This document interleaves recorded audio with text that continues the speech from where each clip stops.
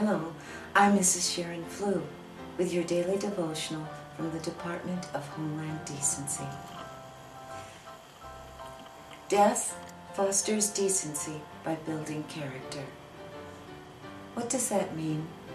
It means that sick folks who smoke medical marijuana, trying to avoid the horrible aspects of pain or dying, are telling young Homelanders that it's okay to use drugs when things get tough.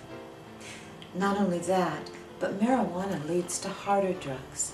Before you know it, you have a sick or dying patient in their bed going from marijuana to heroin without the nurse noticing. Isn't that sad? Be strong, be decent, and don't smoke medical marijuana.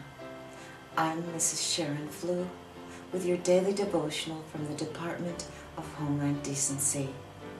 God bless America. God bless you, and Amen.